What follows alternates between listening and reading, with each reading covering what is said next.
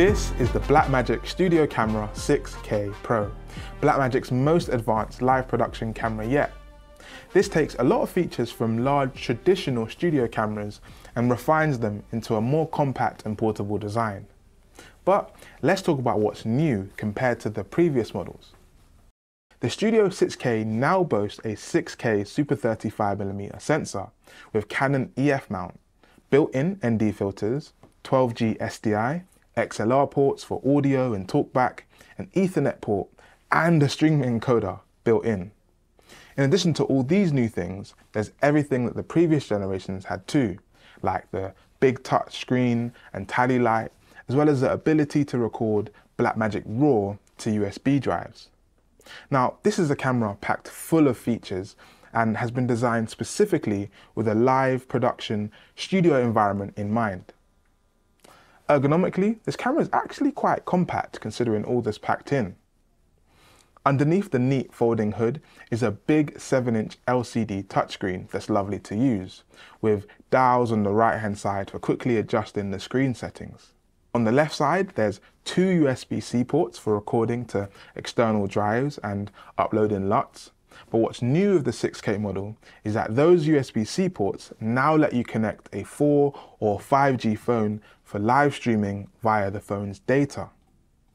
Essentially, you can place this camera in a remote location and it can generate a H.264 stream that is sent back to a video switcher in studio, either via an ATEM streaming bridge or directly into Blackmagic's new HD8 ISO. It can also stream via the Ethernet port on the side and receive tally, talkback, and camera control, which I think is really exciting. So what else is new? Arguably the biggest improvement here is the new 6K sensor.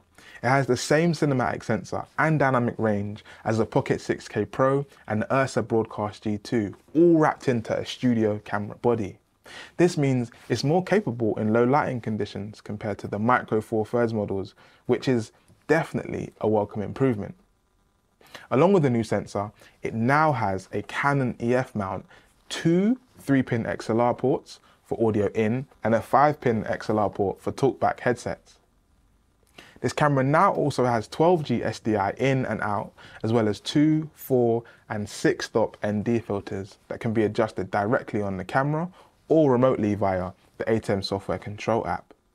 And of course, just like Blackmagic's other studio cameras, the Studio 6K Pro can be enhanced by their wider ecosystem of products, like their focus and zoom demands for finer, more precise control, as well as the Blackmagic Studio Converter that basically lets you run power, send audio and video signals, tally information, and camera control, all using one Ethernet cable, which is great for simplifying cable runs.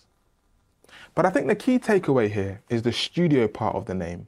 That's where this camera is most at home, plugged into mains power and used in controlled production environments, as opposed to in run and gun type scenarios like you would with Blackmagic's Pocket lineup of cameras. And that's not a negative in any stretch of the imagination.